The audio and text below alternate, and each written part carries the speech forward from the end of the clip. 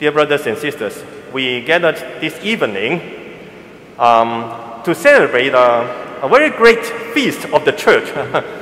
It's the feast of St. Peter and St. Paul. I always wonder, how come just in one day, we celebrate two great things? Is it a little bit unfair to them? How come we cannot celebrate each one of them by different days?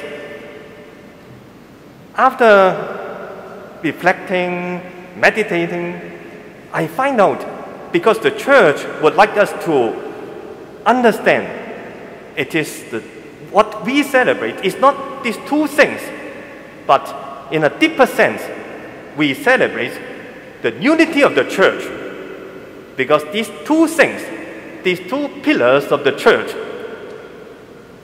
symbolizes the unity, the very important foundation of the church. You see, they are very different people with different background, with different characters. You can see.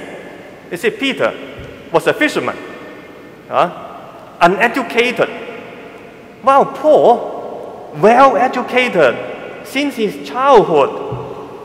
He was educated by a Pharisee master, and he was a scholar, a preacher, a scribe.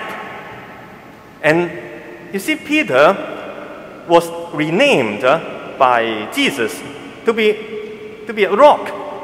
Peter, in fact, means rock, unmoved, stability, very stable.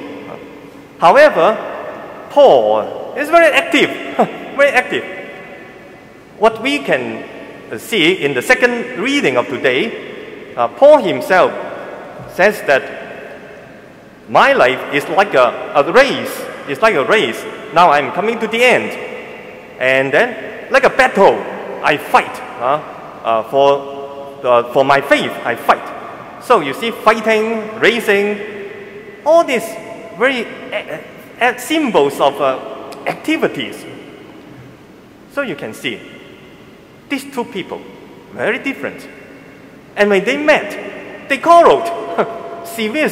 Heavily, they quarreled among themselves.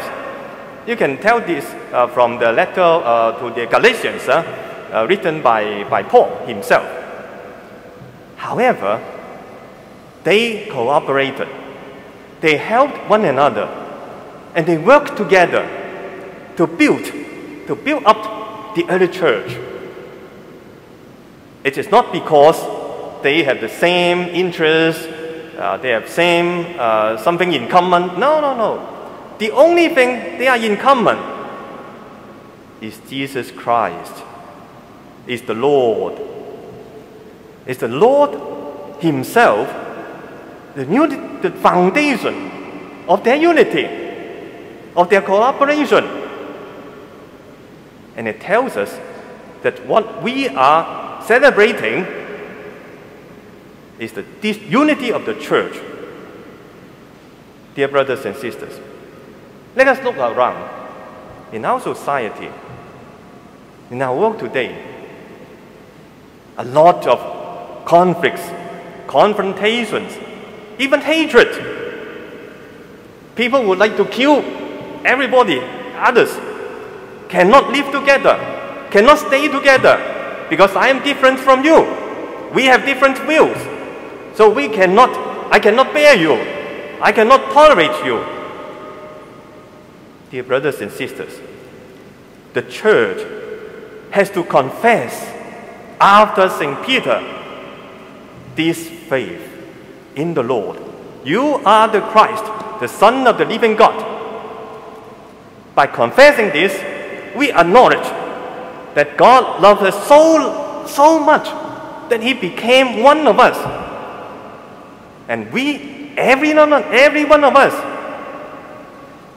is the son and daughters of God. So we are brothers and sisters. We have to love one another. We have to love one another. Other than that, there's no way out. There's no way out. However, we cannot love one another if we depart from God Himself. Therefore, we have to make this confession again and again, in works and in deeds. You are the Christ, the Son of the living God. This is what our mission, the mission of the church, this is what the world is looking for. They look up to us. They want to see this in the church. Dear brothers and sisters, and that is why our diocese decided to have this pastoral theme for these 3 years, parish renewal, or according to the document, parish conversion. That means we need to modify or to make necessary change in our parochial structure in order to do evangelization work, in order to make known this confession. You are the Christ, the Son of the living God. Because by confessing this, we acknowledge that we are brothers and sisters. We have to live together. We have to be in unity. Therefore, my brothers and sisters, this confession of St. Peter has to be our confession. So, I would like to ask you to repeat this, to bear this in mind, because this has to be our own confession, not today, also tomorrow, also the day after tomorrow, also our whole life. You are the Christ, the Son of the living God. It's from today's Gospel. Which Gospel? Which Gospel? Matthew. The Gospel of Matthew. Which chapter? Chapter 16. Which verse? You don't know, because it is not written here. It is not printed here. But I check it for you. It's verse 19. So it's 16, 19. So I repeat it for you. You are the Christ, the Son of the living God. Matthew 16, 19. You see, I am very kind. I repeat it again and again for you. How come I'm so kind?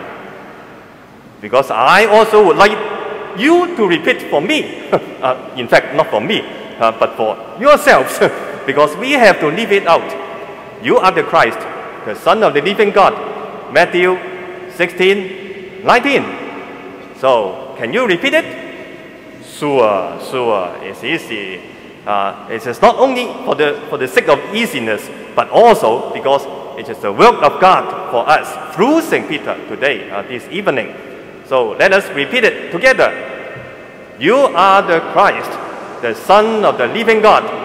Matthew 16, 19. Very good. Now, let us pause for a while. Listen to the confession of St. Peter and make this confession to be our own, together with Peter, saying to the Lord, you are the Christ, the Son of the living God. And listen to him. What he would say to us, you are my beloved, my son, my daughter.